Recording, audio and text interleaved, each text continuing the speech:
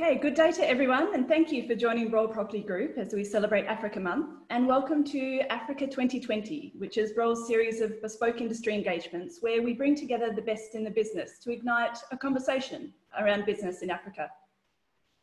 We chose to launch our Broll Africa webinars now in honour of Africa Month, and today's webinar date was specifically chosen to honour Africa Day, which, as we know, is on Monday the 25th of May, but as this fell on a public holiday in some countries for the celebration of Eid, we're having the webinar today instead.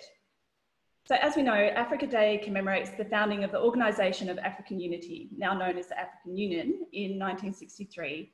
And the aim of Africa Day is to celebrate African unity, which is exactly what we're aiming to achieve today. Bring a unity, a collective conversation of Africa's inclusive growth, sustainable development and progress under the theme of a new vision. My name is Jess Cleland. I am the Group Managing Director for East Africa and Indian Ocean, and I'm joined by some of my colleagues from all across our continent, including Nigeria, Ghana, Namibia, Zambia, South Africa, Mozambique, Kenya, and Uganda. And we wanted to bring together Broll's regional expertise in one place in this way to talk about how we create solutions for the challenges of tomorrow. Now, we've all seen the impact of COVID-19 in our markets, and we're all very familiar with how our governments and other stakeholders are reacting. So the point of this webinar is not to give a lecture or a rehash of those measures. It's to try and understand what are the commonalities, and perhaps more importantly, what are some of the solutions that are working in other markets that we can maybe apply to our own situations. So this is going to be a little different to all the webinars on the impact of COVID-19 on the real estate market. And instead, we're going to focus on how we manage that impact. So our panelists will be sharing lessons learned and success stories of practical, innovative solutions from each country. And that's really the whole point of this conversation with you all. It's to rethink the way we do business and to grow a new and energetic ecosystem of stakeholders in our industry. So as we move through the conversation, you're welcome to submit questions to the panelists via the Q&A section below. And we're actually going to continue online after this discussion, where we'll try to answer as many of these questions as we can. And we would love for you to stay online with us for that. We'll also be posting some poll questions throughout the webinar, and we ask you to join in and give us your thoughts on those as well. This webinar is being recorded and will be emailed out as a link to all the registered attendees, along with the responses to the polls. But to start with, I want to first take a macro view across the whole group. And to do that, I'm going to turn to Malcolm Horn, who is the Group CEO of Broll Property Group. So Malcolm, COVID-19 has really been around long enough now for us to start reacting to it and adapting new solutions. So given your view of the entire range of services within the business, firstly, what do you see as the most exciting shifts in how property services are being delivered? And do you think these are going to be long-term adoptions that will endure even once lockdowns ease? Thanks, Jess, and good day to everyone. I think I've got to touch a little bit on COVID and then I'll get to the solutions. But I do believe that COVID will not define our future, but it will rather shape the direction and the speed of our innovation and progress to continue with the African development agenda that we all hold so dear to our hearts. Because Africa needs to continue on this path of growth to sustain itself, for our businesses to sustain, for investment to sustain. And I think COVID has assisted us as a business thinking out of the box, reaching out, collaborating at all levels of business and as well intergovernmental. So because there's one common thread that is we all hold dear, and that's the future growth and sustainability of our people and of the continent. So just within our own business, and I'm going to reflect on what we've done during this period, but it's not because of COVID. I think it's in spite of COVID. I think I'd like to change the narrative away from COVID more to solutioning and long-term solutions that I think have been brewing, and all that COVID has done has accelerated the implementation of some of these solutions. And I'm thinking of solutions like our brokerage division has been doing deals remotely during this time. So it's really innovating of how to take the service line to the market in a non-traditional manner. And they've been very successful closing out deals. We've done property auctions online, which we've launched. But I think more than that, more people are looking at an in-depth property service, which doesn't just relate to finding a singular service, but it's more designed around holistic solutions. And if you look at a company like Broll Internal Developers, where we focus on the strategies of occupiers of space, understanding the impact on how their employees actually use that space and how the area can add value or detract from value. And we're seeing much of an uptake in these kind of strategic solutioning drives in the business, not only as far as pure occupiers are concerned, but investors of space where they're looking for. We've launched something called Broll Strategic Solutions, where businesses embrace a total solution design and implementation where technology plays a significant role in optimizing and monitoring the cost savings of hard and soft services. Or Broll Risk Solutions, where you've got a management intervention which we optimizing companies' risks as far as employees and geographies and products they're offering. So I think property services are defining themselves in new areas that were non-traditional. Yet, if we go into the valuation and advisory business, we're seeing more and more expert skill, demand for advisory and consulting in troubled times like these. So I think you've got the traditional services that are really pulling together, but we've seen a lot more long-term solutioning of innovation and expanding the ambit of what a traditional property services player will be. And I think we're excited about that. I'm excited about that because we need to work together with other people, other companies to facilitate pushing the boundaries of what we know as normal. Thanks, Jess. Thanks, Malcolm. I think it's there's some really exciting changes there that are starting to accelerate quite quickly. And here I'd actually also like to bring in Nkuli Bokopa, who is Broll's Managing Director of Investor Services in South Africa, to give us her perspective on the same question. So Nkuli, what are you seeing in the investor portfolios and clients that you're working with? Thank you very much, Jess. I think on staying with how we are best managing the COVID impact, I think for me, what I've seen that is really great is the closer collaboration between public sector and our private sector in finding solutions to the problem and working together. Obviously, at the heart of our shopping centers are the communities that we serve. And so we've had to see a lot of interaction with the departments of health, etc., and us making sure that we are solutioning and making sure that the regulations are actually being adhered to and complied with. I think what has also been really positive, and I hope that it stays with us, that has come out of this is agility. You know, how we've all had to just adapt as quickly as possible. Regulations come out today, and by tomorrow we are already implementing. And I'd like to, recognize our teams who have been very agile in terms of their response. I think the plunge into tech, we couldn't have done it any better way. I think everybody's been talking about 4IR, but it had to be the COVID that actually plunged us into tech, and we've had to find solutions and make it work, and it's working, and it's amazing.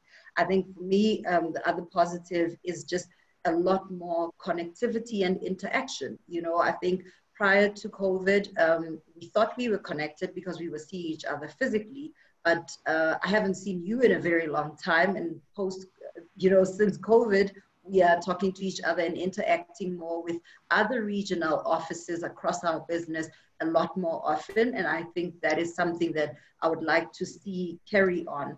I think the other item that is most critical in our space specifically is the tenant focus. We've come to realize that tenant is king, and so is the end user, our consumer. A consumer is today a lot more conscious and keeping us a lot more honest. And I think that we need to just sustain those types of relationships and that type of client focus. Sustainability is obviously something that we will have to make sure that we move ahead with full steam.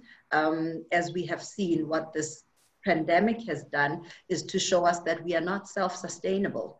And I think across the various countries in Africa, the search for PPE and the scramble back to China to get those supplies is teaching, and hopefully teaching our governments, that we really, really have to learn to be a lot more sustainable and self-sufficient as countries. Thank you. Thanks, Nkuli. I think it's pretty clear that the whole industry isn't just grinding to a halt, but there are a lot of people working very hard to make sure that it keeps going. Yeah. So on that note, I'm going to turn now to Jose Castillo, who is Broll's managing partner in Mozambique. So Jose, how are you managing to make sure that existing deals are being sustained? And how do you maintain and energize a deal pipeline post the peak of COVID-19? Hi, Jess. Thank you. Thanks for having me, and good day to all, and welcome everyone. Well, I'd like to start to say that COVID was seen by us at a very early stage as a contingency, and that makes us look with big eyes to the market and see what was happening. It's just like Nkuli just said, that this is now a tenant's market or a customer's market. We had to look at all the impacts that we actually had in coming in with this crisis of the COVID, or this contingency more. And we actually analyzed the market, and we went on to the three major things that we think was the major impacts that we would have in Mozambique.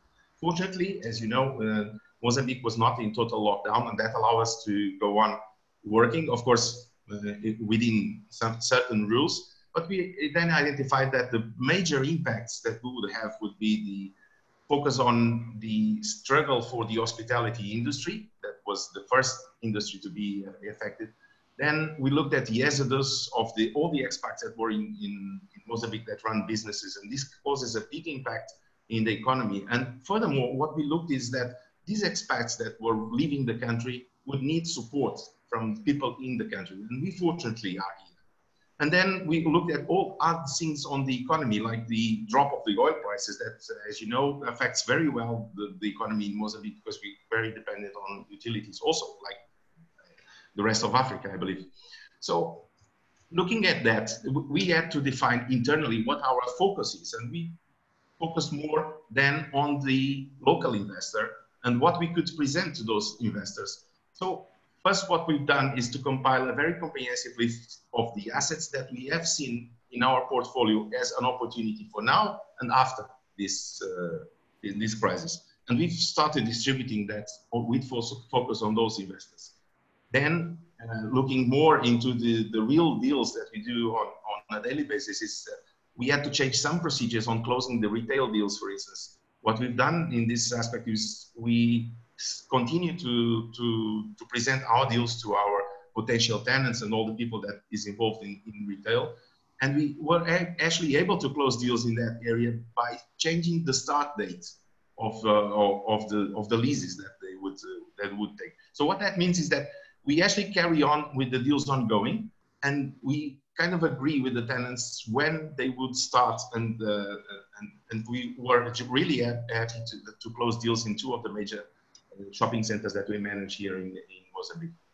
And then we needed to maintain a closer relationship with all landlords that are outside the country and need our support here, as well as all the investors. And that's really what we are doing. Then we focused on managing our comprehensive list of assets and opportunities, deals that we can present to investors. And this became bigger because we actually were able to close one of the bids that we were in to manage one portfolio of one of the major players here in Mozambique. And we were very happy with that, which is a great success story. And by the way, we are now turning to that portfolio. And not only we are selling from their portfolio, but we are also selling to them. So this is the amazing thing that we could do, because of course there are opportunities out there. So with that in mind, basically, and just to resume what I just said, is that we've been able to close deals. We've been able to close tenants deals on retail shopping. We extended our portfolio, and we have been advising all the landlords on what we can do here in Mozambique for them. And of course, we had to invest in studies of marketing or markets, and we have to get more in-depth information from the market. We will expect that return to come after this crisis. But we created some good opportunities here. We can maintain our network alive. We can maintain the relationship with our partners. As Nkuli also said, there is more this way of communicating today, where we see everybody on video and using like we're doing like in this webinar, which is a good thing that came to us. And now looking into the future, today we're looking at maybe Mozambique is now getting, and all Africa is getting more towards the peak of this disease. So we might get more constraints on this contingency of COVID. So we are really starting to look at new opportunities and what are the needs in Africa. And for instance, we just identified one, which is affordable housing, that we think that after the crisis will even be a bigger necessity. So we're looking at this team and we're finding creative solutions and innovative solutions to approach these issues. And that is what we're really keen on. And that is part of our success until now. We tend to keep this live. And for this reason, we remain very active and very confident in the future. And I think everybody, you as colleagues, and everybody that is listening to us in this webinar, will obviously find solutions. We'll obviously find new ways of doing business.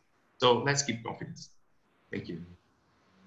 Fantastic. Thank you, Jose. I think you touched on, or you mentioned a lot of stakeholders in your answer. And I think it's pretty clear that the global nature of this pandemic means that everyone has a role to play right throughout the value chain. So from the tenants to the landlord, to the financial institutions, to the government.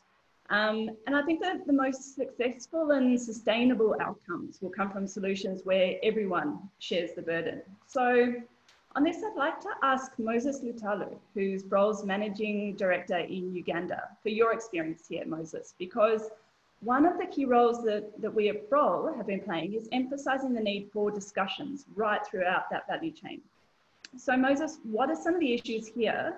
How have you approached these discussions, and what are the reactions from different stakeholders? Thank you, Jess. From a purely Ugandan perspective, I mean, just coming out of a lockdown for just 2.5 months, what, for example, our central government is trying to do through the central bank is to come up with some sort of credit relief measures, basically trying to get commercial banks to restructure debt obligation to developers and even some tenants. And the intention is to ensure that some of these, sort of restructured debts, the same sort of terms can be mirrored to the tenants. But of course, with the sort of environment that we operate in Kampala, there are a lot of gray areas. I mean, we had the president come up one of the days and give a directive that, for example, landlords cannot evict tenants. And this is a bit challenging because there's no legal instrument that can enforce that. And at the same time, you cannot go against it. So we're likely to see some of these directives being challenged in the medium to long term. And of course, lawyers are already having a field on this. But given the sort of unregulated property market in Kampala, what we're trying to do as Broll Uganda is to try and broker fruitful conversations between the landlords and the tenants with a view of first realizing things like rent deferments as a first priority, because we cannot be having a discussion now on rent concessions until we've tried to zero down how many months affected. So we're looking at the first 3 months that the occupiers have been able to trade. And that's one of the considerations that we're looking at. And then if you look at the approach we're using in terms of the different tenants, whether investors or occupiers, we want to think that no one size can fit all. So we're looking at different tenants, their sort of profile, what their sort of size is in a particular development. And we're looking at majorly first the local retailers who we think have been hit hard. They don't have the balance sheet to sort of support the sort of shocks that come out of post-COVID or even during. So we think if we can get the local retailers to get rent concessions, to get interventions from the central government, we're able to sustain the business. Similar to the private developers who we think are not your typical institutional investors that have huge balance sheets and probably diversify the investments. We think if we can get the local retailers, the local developers, the small guys to be able to survive this through a win-win situation, then probably all of us will see this to the next level. And we think this is a sort of win-win situation, which both the tenant and the landlord need to get because their relationship is sort of symbiotic in nature. That said, I think from a macro point of view, we've been promised by our Minister of Finance that they're going to come up with more comprehensive stimulus package that will people look at things like credit, taxation, interest rates, and that's why we think a lot of the solid and workable interventions are going to come. But generally, we are trying to, we've been able to actually close some deals from a leasing point of view during the lockdown period, majorly because some of your government entities are now putting into emphasis the social distancing measures, the 4-meter sort of work environment. So we're seeing a lot of demand coming from that sort of demand drivers. Thank you, James. Thanks, Moses. And I think you're absolutely right. I mean, ultimately, it's that relationship between the landlord and the tenant that is so crucial, and it all pivots around the lease agreement. So on that point, I'm going to turn to Sonia Daneka, who's the Divisional Director for Zambia, to ask firstly, what are you seeing in terms of the relief being offered to tenants? Secondly, how do we see future lease agreements possibly changing? And finally, what do you think will be the long-term impact on commercial and retail properties? Hi, Jess. Yes, thank you for the question. Good day all. Welcome to this webinar. As Jose has previously mentioned, and you just said, and so rightly so, Moses, just as well, it seems like relationship building has never been this important, especially in Africa, between the landlord and the tenant. So landlord and tenants alike are currently facing the uncertainty of what the continued lockdown means long-term for the tenancy relationship. But of course, are formally governed by a lease agreement, mostly historically. So in April, it became quite clear that our tenant bodies would not survive the impact of the pandemic without some kind of relief offered by the landlords. The question, I think, in everybody's mind were to what extent will this relief be offered and what the impact will be for both landlord and the tenant, of course. Our interaction with the landlords and the tenants have showed that whether a tenant may or may not pay a reduced rental during the lockdown period is an extreme complex and intricate question, which is dependent on the facts of each individual matter. So no blanket recipe could have been applied to all, and more so in Africa, as Moses also just mentioned, previously to me. So the extent of the impact were measured on a case-by-case basis, and each landlord had its own discretion in applying it. So some criteria of measurement that we used included the turnover performance of such tenants, the type of business that they are running, the category that they fell into, the extent to which each tenant can trade, of course, and the strength of that balance sheet of each tenant. We then opened up discussion and communication channels between the various options, the landlord and the tenants, and we found that there was a various relief offered, some delayed or deferred payments, some landlords deferred payments for even up to 3 months.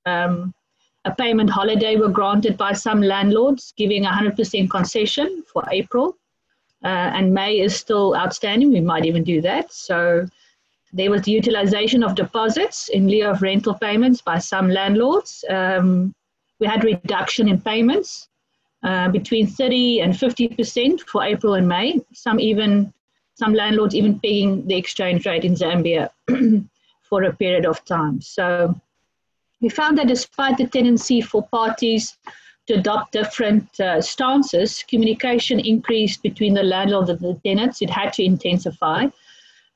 And I think that was necessary to, have the survival of both. So it has never been this essential that parties consider one another for working together to find a beneficial solution. In these distressed times, I'm always reminded of the spirit of Ubuntu in Africa. And I think this was truly embraced.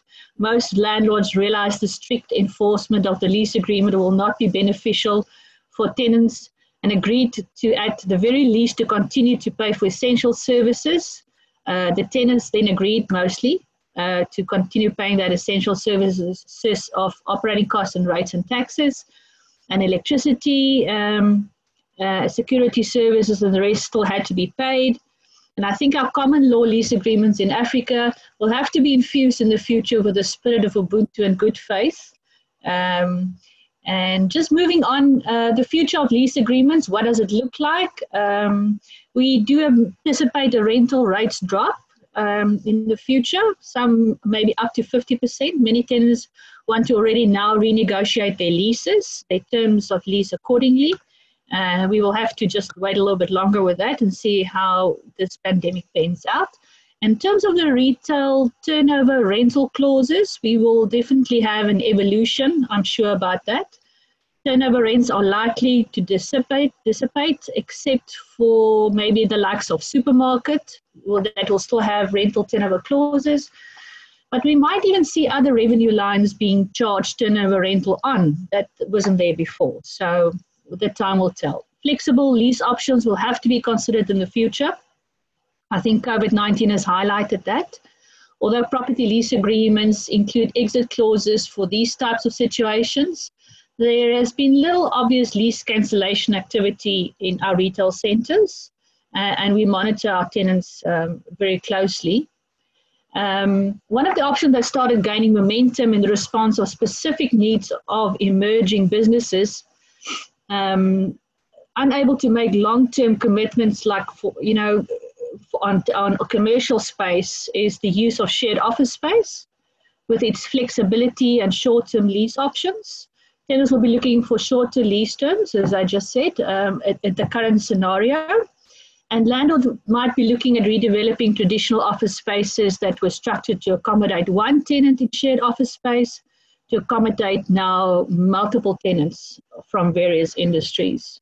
In future, we will even see tenant installation requirements, I think, change in lease agreements.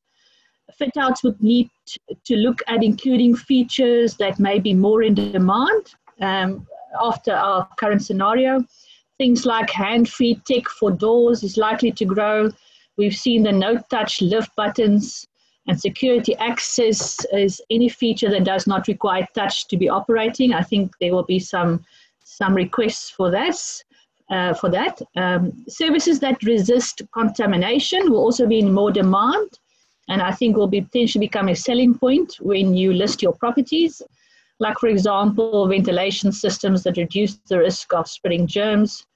The need for fast internet speed, I think, is going to be there more than ever because of the connectivity with people via fiber connections, so that might be an option.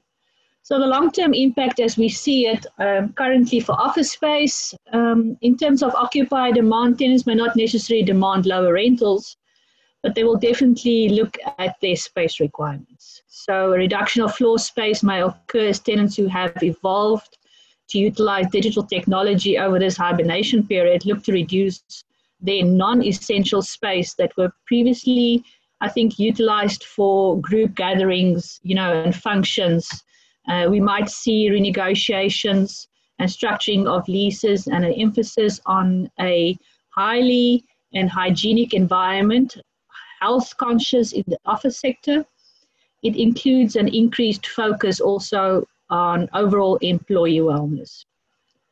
The retail, I think in Africa and Zambia, the large majority of people from African countries still view visits to retail centers and malls as a far more than just, merely shopping for them. They are typically social in entertainment outings and hotspots. And they fulfill an important role in the local communities, often involving the whole family going to the mall for an outing and enabling widespread interaction with neighbors and friends. However, while this aspect of retail activity has meant that the COVID-19 lockdown have had a large impact on shops and communities in Africa and in Zambia, it also points to the potential for healthy and relatively speedy recovery for the African retail sector once our customers have adapted. In conclusion, I think we'll see new clauses being drafted by the legal profession to cover similar events, providing more flexibility for the landlords and tenants alike in times of significant uncertainty. Thank you very much, Jess. Great, thank you, Sonia. I think there are a lot of really important points there that, there's so many options when it comes to these discussions between landlords and tenants. So, I mean, what we say is like the worst thing you can do is to just stop paying your rent. I mean, have that conversation with your landlord, because there's all sorts of ways that we can structure this so that it works for everyone. I know we are getting questions coming through in the Q&A section below, so thank you for that. We're going to keep all the questions and answer them at the end. But for now, we want to hear from you guys, your thoughts. So just related to pretty much the topic that Sonia's just covered, along with the other speakers, I'll ask our marketing team to bring up the first poll, because it's on that issue on the relief measures that have been put in place for tenants by landlords. In your opinion, and obviously this is a broad question and it's probably going to change by retailer or by sector, do you think that these were not enough? Were they sufficient, or were they too much? So we'll give you guys a couple of seconds to give your input on that. I'll just let the panelists know you guys cannot vote. You get to have your say enough on this. It's time for us to listen to everyone else. So we'll let this run for a couple of seconds.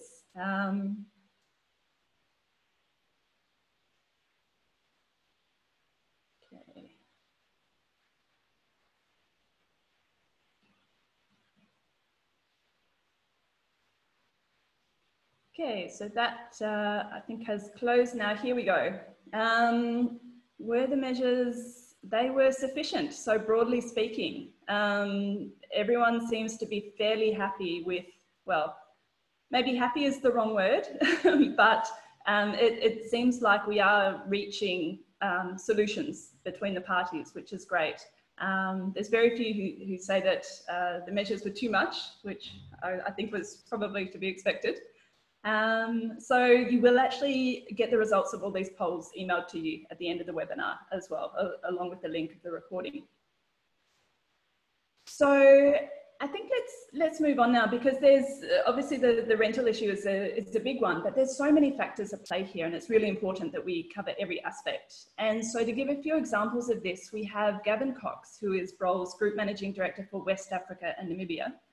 Now, Gavin, this rather unique situation that we find ourselves in requires innovative but sensible solutions which strike a balance for both landlords and for tenants. What are some of the ways you've been providing assistance to help manage the financial risk of your clients? Thank you, Jess. Before I answer your question, I just need to give a little bit of update to all of those participants out there. I can't see you, but I know that my dear colleague Leonard Micho is out there. He sent me a message and said, "I like your glasses, Gavin, that looks great. I'm looking forward to hearing from you." So hello, Leonard, and hello everybody out there. Looking forward to speaking to you. First of all, a little bit of background about myself. I spent 7 years of my life in Nigeria with Broll, and it was an excellent experience. And we thought we'd seen it all. 2016 came along with a financial crisis, and we thought we'd seen it all. Really, we did. And we tried our best to recover from that, and we were just doing that. And we thought we'd really made good progress. And then came along the unprecedented COVID-19. And I got to be honest, we really didn't expect it to arrive in 2020. We thought it would go over our heads, only stay in China and not come to see us or visit us, but so it did. And it hit us, took the wind out of our sails, and we've had to deal with it. And both myself, representing Broll, and our landlords have had a look at the opportunities to be taken with COVID-19, because there always are. And most of our landlords have taken out insurance for loss of turnover across Africa. And we had to find processes to deal with the communication of those concessions particularly. Otherwise, there would have been a potential to void some of that insurance. So we did that, and it was very successful. And we look forward to the progress as we go forward. But ultimately, it's up to the tenants ultimately to accept those concessions that have been provided. But so far, it has been a great success and a positive story out of COVID-19.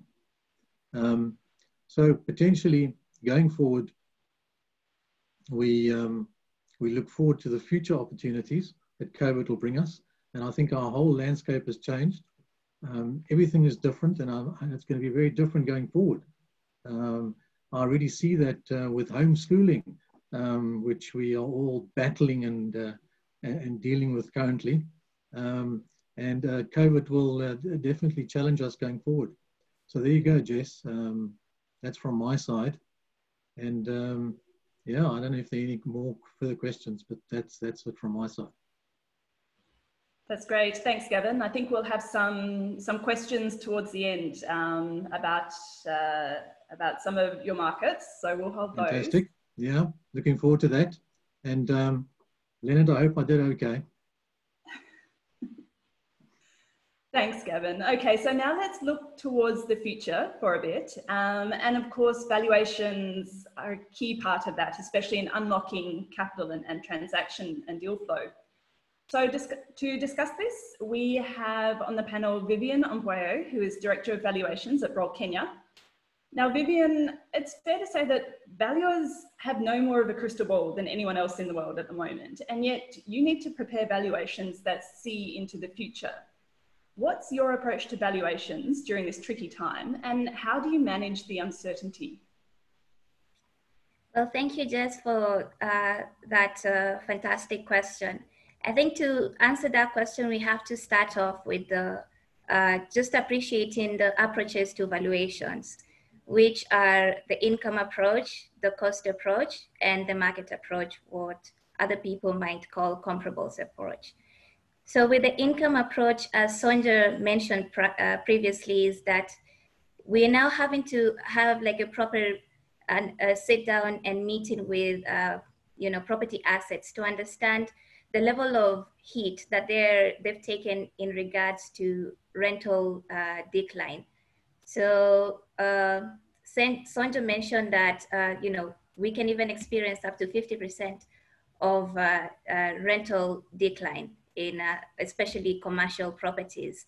And this is just mainly driven by rent deferments or discounts or waivers, and also just some outright terminating their leases, which again eventually affects the vacancy levels of such properties.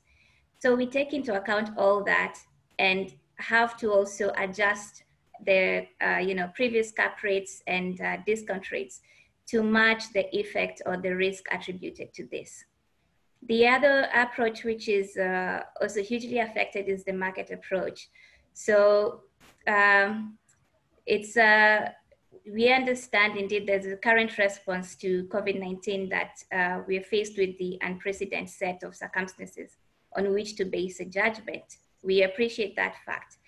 And for us to move forward, we consider, or we have attached less weight to previous market evidence, the transactions for comparison purposes to inform opinions of value. The other aspect is that we are now taking into account with the further analysis of these values through tools like sensitivity and Monte Carlo's simulation. So we're able to assist our investors or property owners understand the effect of changing one variable or a number of variables, the effect it has on the value. We value for the long term, and so due to the uncertainty levels, we are a bit conservative, but still offer believable values and take into account the highest and best use of that property. We've seen recently, well, even before COVID, and now especially during this COVID period, is that properties or landowners and now property owners are now considering, you know, limiting or reducing functional obsolescence of assets that have been majorly hit by the COVID pandemic. For instance, we're seeing hotels repurposing to maybe offices. So we take all that into account in carrying out our evaluations. Fantastic, thank you, Vivian. I think, yeah, I mean, it's all about what's going to happen in the future, when a trading level is going to return. And on that note, I think let's bring up the next poll question, and it's to get a sense from everyone.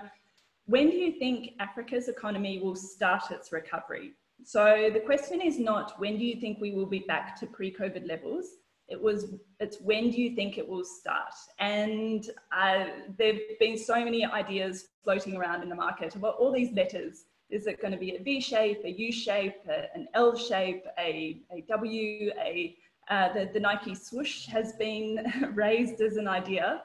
But the question is, when is that turning point? And I think once we have a collective sense of when that turning point is, it makes it a little bit easier for everyone to plan and have a little bit more confidence about when some sort of stability will enter back into the market. So that's your question there. When do you think Africa's economy will start its recovery? And we obviously recognize that each country might be different. And that's why we've grouped them into fairly loose time periods there. So do you think it will be in the second half of this year, the first half of next year, the second half of next year, or do you think it will only start later? So I think that's closed, and let's look at the results. Okay, so very few people expecting to see the beginnings of a recovery coming through towards the end of this year. And a fairly even split between the first half and the second half of next year. So I think if you took the weighted average, maybe let's say July next year could be the could be the turning point if we were to average out everyone. Of course, there's about 20%, 19% there who think that it will be only from 2022 onwards. So, of course, very, very broad questions, but it's interesting to see what people's expectations are at a high level. Okay, so clearly from that answer, we can see that the future is uncertain, but it's certainly going to look quite different. And so here I'll introduce Balaji Edu, who's the CEO of Broll Nigeria. And Balaji, we all know that the consumer forms the basis of the value chain that we mentioned earlier, and clearly consumer behaviours are being forced to change. And this is going to result in a very different demand profile for property. How are you advising your clients to adapt to these changes? Yes, so thank you very much, Jess, and good day to everyone on this webinar. Yeah, so I deal that from the retailer perspective. Some of this has been touched on earlier by Sonia and Moses, amongst others. You know, there will be sort of winners and losers, and you know, the retailers that do e-commerce in their delivery capability are likely to be the ones that sort of come out, you know, the winners, you know, the winners here. You know, obviously that will also lead to other investment and development opportunities in warehousing and logistics as well. I think that, as touched on earlier, you know, we, you know, the African countries need to, you know, to become more self-sufficient, and you know, this needs more investment in our infrastructure. You know, whether that is government-led or whether that's done through public-private, you know, sort of partnerships.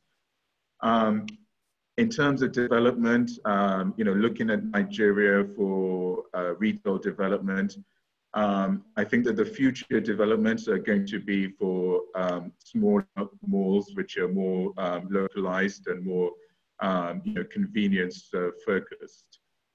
In terms of the existing large malls which are there, those that are going to be most successful are going to be those as that do invest in their leisure facilities within the malls. As Sonia mentioned earlier, it's important, especially in Nigeria, that people do go to the malls not just for shopping, but also for socializing as well. And those malls that give them the ability for leisure, as well, will be the ones that are most successful.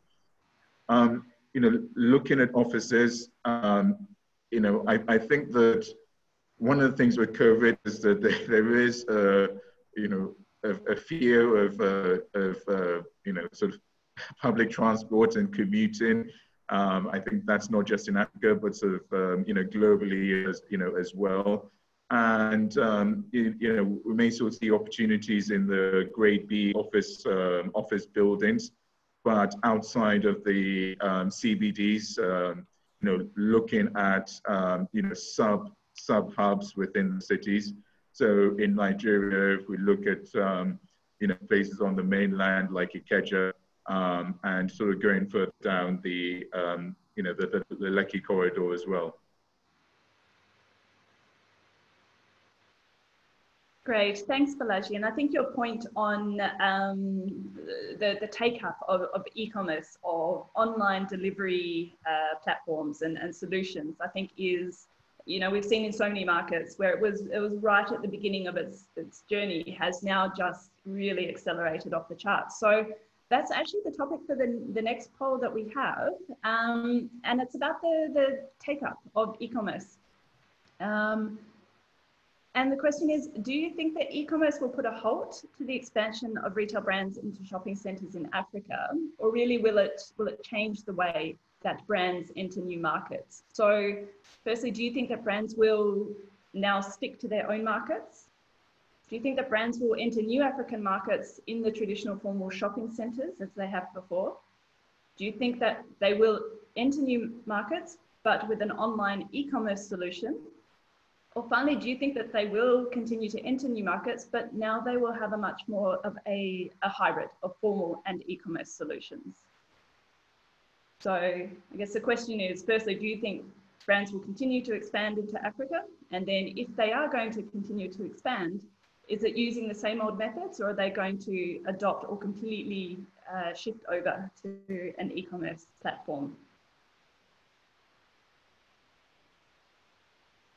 And this can be brands coming from any part of the world. I know we've traditionally had a lot of South African brands moving into other markets in Africa. We've seen lately a lot of brands from Turkey, for instance, and other countries in Europe.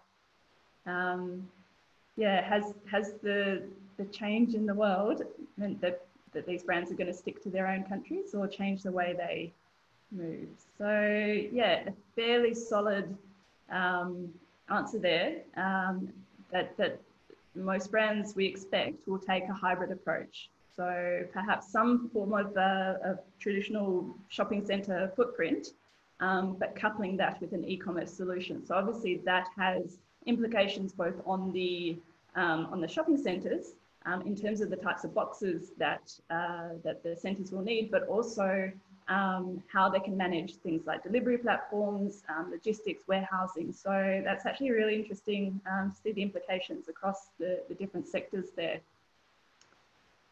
And I think one of the things that makes these solutions so interesting but challenging is that all of this is happening within a really complex environment.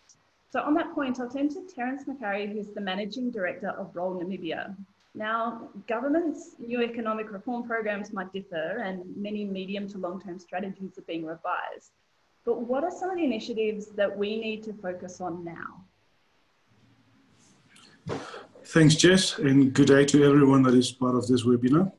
Let me start off by saying that COVID-19 has created a business unusual situation for all industries globally. And we will be confronted by the reality of having to revisit business models, rethink the way we do business, rethink how we interact and engage in public spaces. And we must expect governments dictating new standards aimed at protecting society. After all, we must be cognizant that we are in business because societies allows us to be in business. We therefore have to adopt and ensure that we address society's fears relating to their safety, hygiene, and health. As a consequence, business will not go back to the way we knew before the pandemic, but will have to reinvent themselves to be more resilient and adapt their operations to the new normal. As such, there is a need to meaningfully engage with all key stakeholders on health and safety in physical spaces, as well as policy changes that we need to reignite our economies. I'll briefly touch on 4 areas where we need to see robust and meaningful changes from governments and industries regulating themselves in the absence of government policy. The first one is health and social protection. We have seen governments prioritizing policies ranging from testing and treatment, hiring new or retired medical staff, acquiring medical equipment, creating temporary treatment centers, expanding social assistance, implementing social distancing, and mandatory sanitation stations, as well as the wearing of masks. While these were during the state of emergencies, some are bound to become the norm and could have an impact on operating costs for our industry. In terms of self-regulation, the real estate sector may have to adopt COVID-smart or COVID-safe standards for themselves. And this presents an opportune time for us as an industry to self-regulate and not wait on government to dictate to us with government regulations and policies. Another regulatory impact on the real estate sector will be within the commercial office space. With the multi-year trend towards densification and open plan layouts having to reverse sharply as building requirements may be adjusted by public health officials, potentially impacting on square footage per person, the standards of HVAC systems, and the amount of closed space required. In terms of urbanization, the long-term trend in urbanization is unlikely to be slowed by the pandemic, but it will prompt a rethink in urban designs that will develop scalable smart city solutions. Again, this will come with cost implications to all asset classes as governments changes regulations and requirements and control measures. Last point on this policy framework, it's possibly on sustainability. There will be an increased spotlight on corporate social responsibilities. And through this, we may see some regulations with mandatory obligations on businesses. Second area is fiscal policy. There will be measures targeting efforts on revenue side with initiatives such as deferring payments and legal filings, reducing employer social contributions, allocating low interest loans to firms, reprioritizing spending, and governments will unfortunately have to deal with how they finance these large-scale fiscal deficits that they're going to experience. Another measure we have seen is the fiscal stimulus is introduced. These will have to continue to secure the continued existence of businesses and to safeguard jobs. Looking at our industry, we are entering a stage where the new norm could be scores of tenants across asset classes asking for concessions, rebates, or rental reductions, which becomes another area where we can self-regulate by coming up with the necessary regulations. But in the absence of that, some governments may issue regulations to mitigate potential legal disputes. The third area is monetary policy. Despite record low interest rates, many major central banks still have room to cut policy rates. We can also not rule out the possibility of providing liquidity to solvent banks. The scope of credit programs must be expanded, making funds available to companies, including SMEs that have lesser safety nets, and also don't rule out the possibility of corporate tax reductions. The fourth and last area I would look at is financial and trade policies, and these will range from reductions in collateral requirements, streamlining business registration processes, revisiting FDI regulations, reducing import restrictions and tariffs, and getting closer to our industry, and I think someone have touched on it earlier, we may even see restrictions on evictions, and also we may see more tenant protectionist policies. It is essential that these measures are timely, targeted, and transparent. This will require collaboration with all stakeholders to co-create measures that will ensure sustainable businesses, yet not compromise on public health and safety. In conclusion, it is imperative that governments and us as industry act with the speed of execution never seen before, and will soon and rather than later need to adjust these mitigating measures and ease the prevailing strict measures to make sure we get our economies back on track. Thanks, Jess. I hand back to you with that contribution. Thank you so much, Terence. That's a really, really interesting input. And I must apologize to everyone. It looks like we might run a few minutes over time. I think it's just been such an interesting discussion that we didn't want to cut off any of the speakers. So if you do need to drop out, we will understand, but we will continue on. We have one last poll question for you all. So as Terence mentioned, the demand for offices is likely to change, and we do expect that it will reduce in the short term as you know, as linked to the economy. But what do you think is going to happen to space requirements in the long term? Will it reduce? Will it return to previous levels, or will it increase?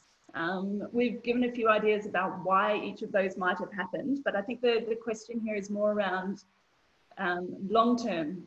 Will the demand for office space reduce, return to previous levels, or will it increase? So obviously more companies are now seeing that work from home and agile solutions can work, so that could decrease the total space needed. Similarly though, the need for social distancing, you know, having 6 foot of office space, as our partners say, that might increase the space per person that we need. Or is it going to sort of remain on par, those two measures might offset each other, but also just because people need interaction. So we'll just ask for your opinions there. I think the results should come up quickly. Okay, so again, fairly overwhelming an expectation that the total space requirements will reduce. And we expect that, I mean, obviously there could be a number of factors here, but the drive to work from home and agile solutions will probably drive that. So looking into the future again and bringing us back full circle to Malcolm Horn. So Malcolm, there is so often opportunity in crisis, and our response to this crisis, I think, highlights the opportunity for technology as a solution. What's your vision for the technology offerings to the property market in the not so distant future? Thanks, Jess. I think you're quite right. And as Winston Churchill said, never let a good crisis go to waste. Because I think a crisis produces 3 types of opportunities: a technology opportunity, market opportunities, and then obviously just normal performance, risk avoidance, and those type of opportunities. But let's focus on the technology opportunity, because I think that's extremely exciting for the real estate sector, because I think we've got a sector that has been slow to embrace technology. And the reason for the slow embracing of technology, although it's such a large sector, I think there's been a lot of comfort zones and a lot of people that are thinking, well, it's working, so why do we need to reinvent it and rediscover it? And I think COVID has shaken that core belief in a lot of people, and a lot more of innovation is coming to the fore, where people are looking to technology and solutions of technology. And if I just think of our own business, what binds a Vivian and a Balaji and a you and all of us together is our technology platform in our business. And I think that's the exciting space, is creating a technology platform that actually is multifaceted, not only talking to us as a service provider, but to as a user of space or an investor of space. And that's what we have designed. So we're very early adopters of technology. We've had our own internal technology development team for more than 20 years within our business. And we're very excited because we're launching our commercialized technology offering to the market in the 3rd quarter of this year. And it's really world-class. It operates across 9 continents, end-to-end solutions in the real estate sector. And but more than that, I think it's embracing the market opportunities in technology in Africa, because PropTech has really developed of late across the continent in quite an alarming rate. But there's no real platform for the PropTech industry to plug into and to have a homegrown African solution to African real estate. So I think very excited that we're going to be embracing the market, the opportunities that the market present. And in addition to that, I think we've got a generation in Africa, and if you look at the three elements, you've got a very tech-savvy generation, you've got culture that's busy changing, and you've got a sustainable real estate sector at the top. And if you put all of those together with a wonderful technology solution, I think that spells opportunity for the real estate sector. So very exciting for me. Absolutely. Thank you, Malcolm. I think that is the future, and it's really exciting to see this next frontier in our industry and to be part of that, especially considering the remarkable transformation that Africa has already undergone in recent decades. And I think for us to sustain beyond the coronavirus, we need a deeper understanding and conversation around the challenges out there. And there's an even greater need for business to focus on growth, agility, sustainability. And really, that's why we as Broll are hosting these webinars in the interest of creating that new ecosystem of African business stakeholders and to unite the industries and sectors that can support one another.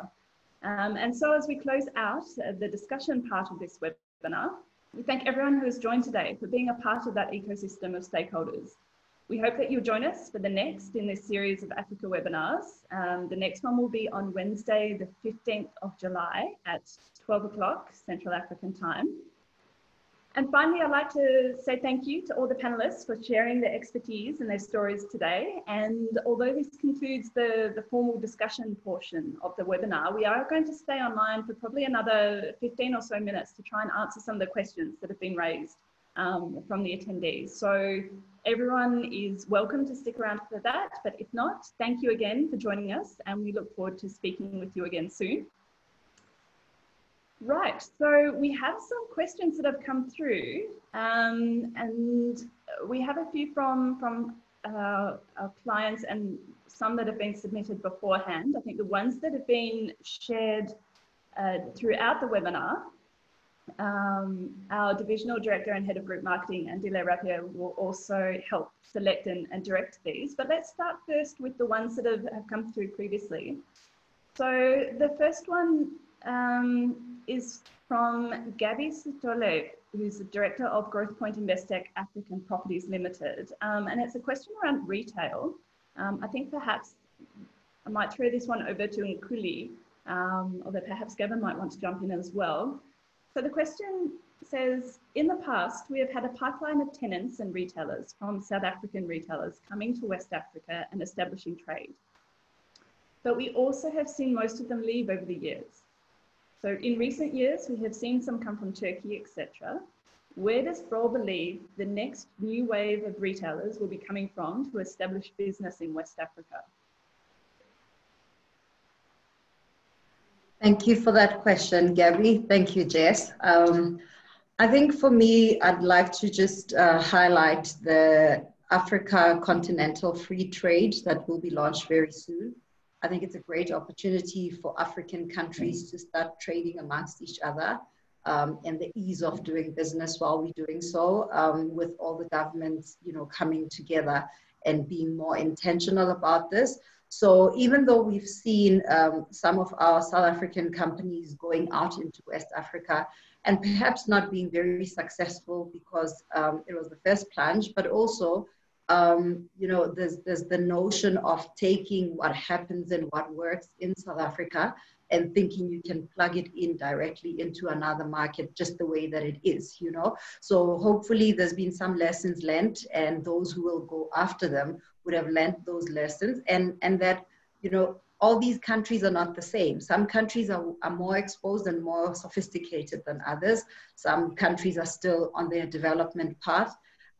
So I think we should all be encouraged by the policies and the enabling environment that the Africa Free Trade will enable us to do, and encourage those retailers. And I do still think that South African companies might still go out and pursue opportunities in other countries, but also other countries starting to explore in other different markets. Yeah, I don't know if Gavin has anything else, more insight.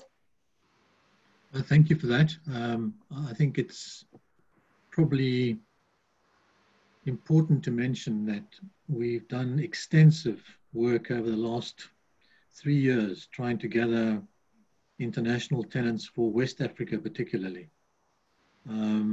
because our pool is very, very shallow, and we really need variety in the sense of our tenant mix.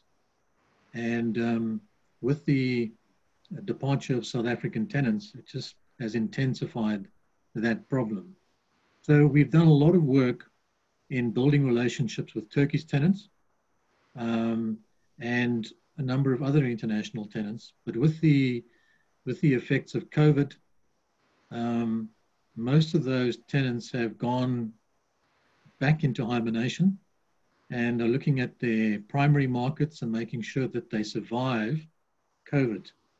But I'm very confident that with the relationships that we have forged, that within the next 6 to 12 months, we can reconnect and we can offer those opportunities to them again. Some of them probably will not be as keen to come back to West Africa, but I'm sure that they, on the Turkish front, where they get incentives to expand into new markets, will still be on the radar. So I'm very comfortable that COVID-19 will be overcome with particular focus on new business. But I particularly will focus on Turkey, because that is where the potential growth for us is going forward.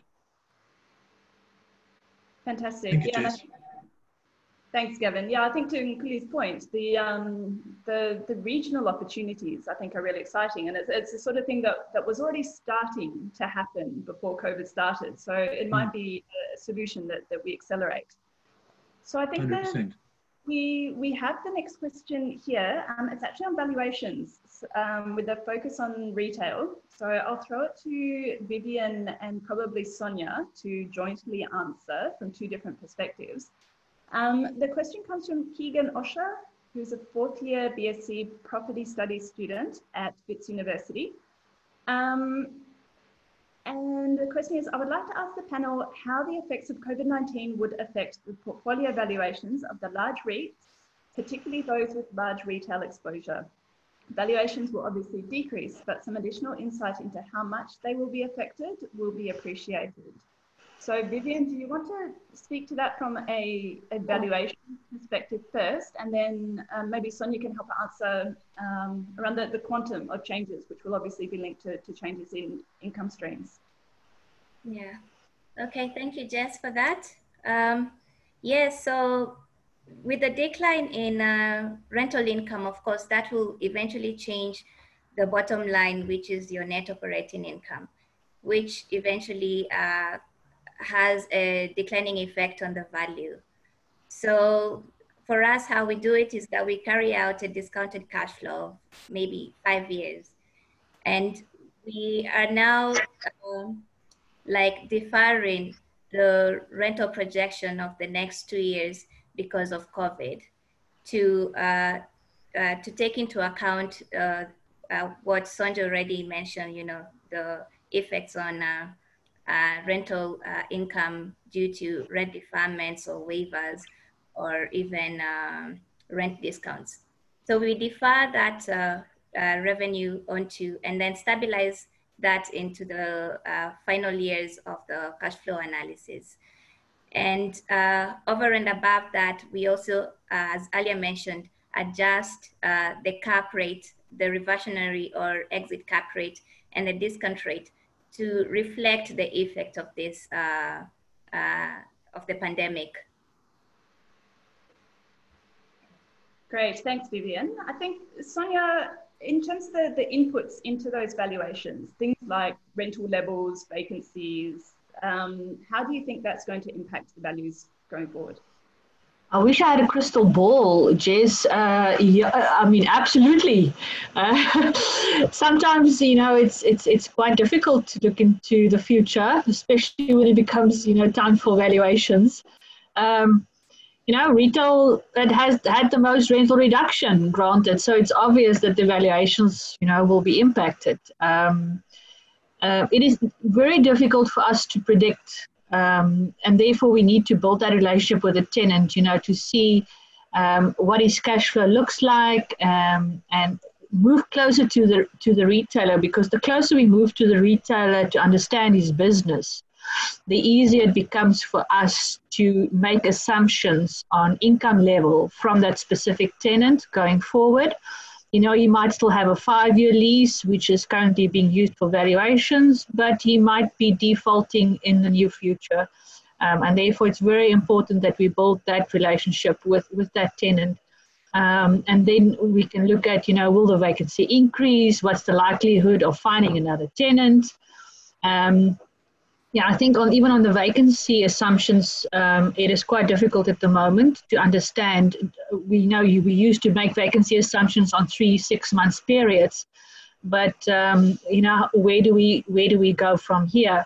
So it's still unclear to what degree at this stage the assumptions of income will be. I think what makes us a little bit worried is that we might be signing shorter-term leases at the moment, which we shouldn't be. So let's be cognizant of that as we go into renewal phases. Jess, can I say something on that? Because I think we've got to keep perspective on values. So I think you can't value in the midst of a crisis. I think that would be the one thing to remember. And the other thing, in terms of a REIT, that was the question, is there is an expiry profile of leases, so they don't all expire at one point in time.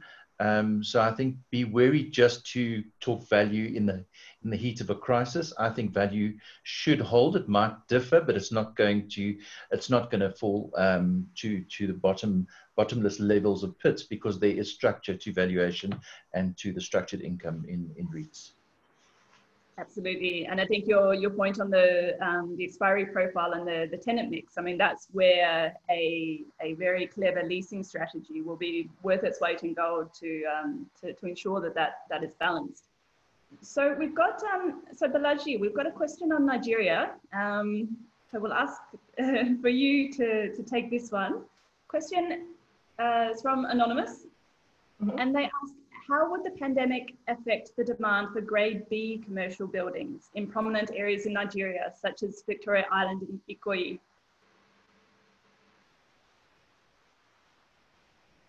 Balaji, you're just on mute, so I'll just ask you to unmute as you go in to answer that question. Thank you.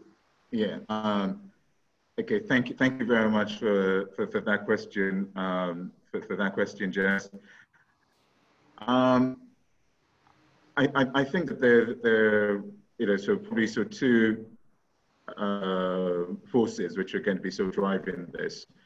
One is that obviously with Nigeria, you've got to look at the FX rate and the currency as well, and the fact that there might be a move towards more Grade B buildings, because the cost of Grade A buildings are getting too expensive.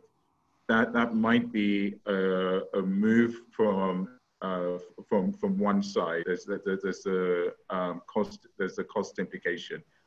However, from the international companies and the multinationals and the like, they might move from the Grade B buildings into the Grade A buildings, which have which are COVID resistant. If they do have modern HVAC system. They do have the touchless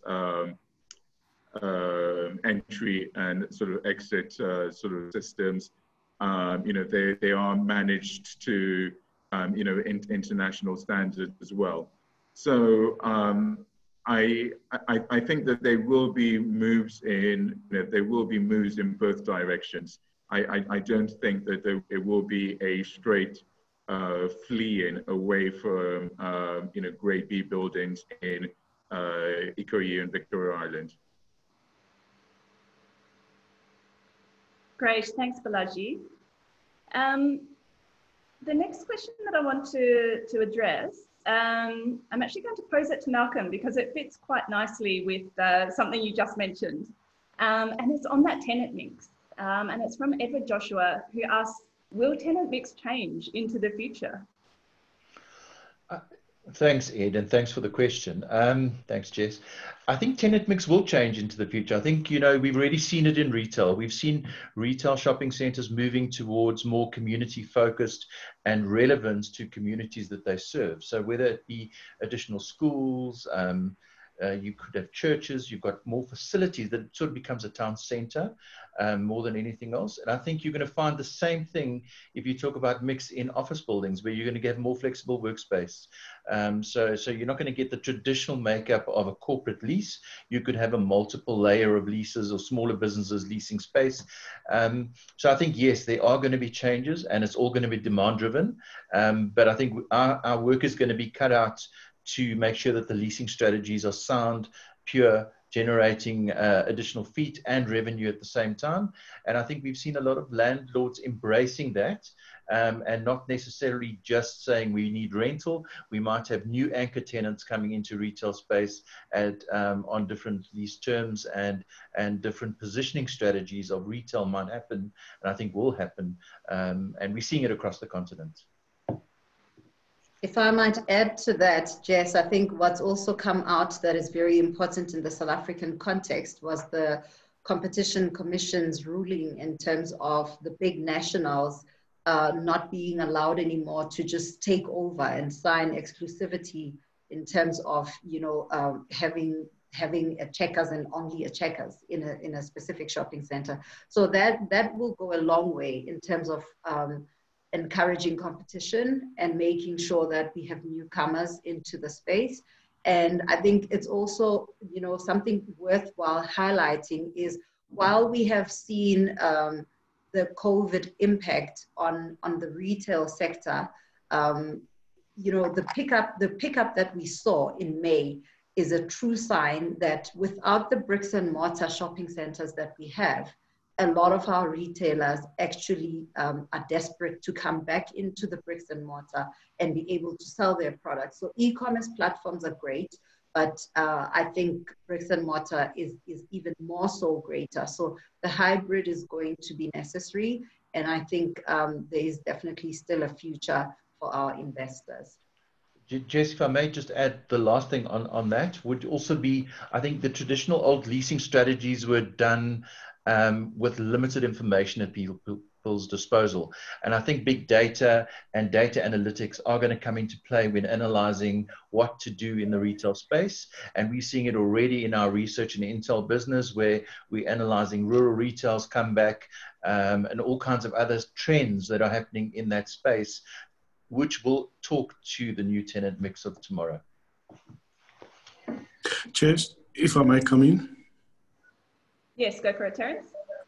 I also just want to add from the competition regulators, which is a trend we have seen in Namibia, where this seems to be leaning towards possibly putting in a minimum requirement for shopping malls to provide a platform for local tenants, because it's just seen as you've got all these big nationals coming in, taking up all the space, but shopping malls not providing a platform for your smaller locals. And there has been consideration of even maybe coming up with a minimum requirement of a percentage of local retailers that you need to have in a mall. So yes, it's going to impact on mix going forward if these type of regulations are to come forward. Fantastic, thanks Terence. I think we've pretty much hit the limit on our time. Unfortunately, there's a few questions that we haven't managed to get to. Yeah, I think the questions that are coming through show that the way that the industry is thinking is certainly alive and well and healthy in terms of our approach to getting through these challenges. And I think we would prefer to answer the questions with a focus on quality rather than just getting through the quantity. So we will have to save some of them for the next one. specifically, I see that there's a question on prop tech. So that one we will definitely cover in one of the future webinars, if not the next one. So on that note, thank you again to all the panelists for sharing your knowledge and experience and your ideas for the future. And thank you to everyone who has joined us, and we hope to see you again at the next one. Thank you. Thank you, Jess. Thanks, everyone. Thank you, Jess. Thank you.